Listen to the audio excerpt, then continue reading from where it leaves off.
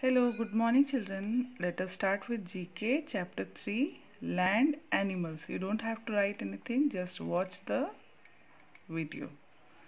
Land animals. Animals are of mostly two kinds. One is wild animals, very dangerous. These animals are very dangerous, not found near your house anywhere, hopefully. The second kind is domestic animal. Domestic animal means those who are in your house, they can stay like a pet. Otherwise on the road you can see, everywhere you can see this.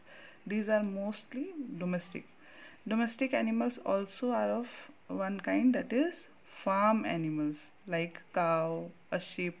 These give you different products. Now comes aquatic animal.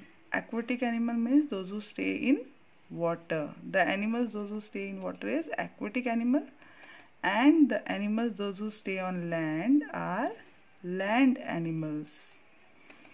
Next, the largest animal. First one, the largest animal. Which animal is this? This is a elephant. Yes, correct. Now number 2, the king of the jungle. Who has watched the movie Lion King?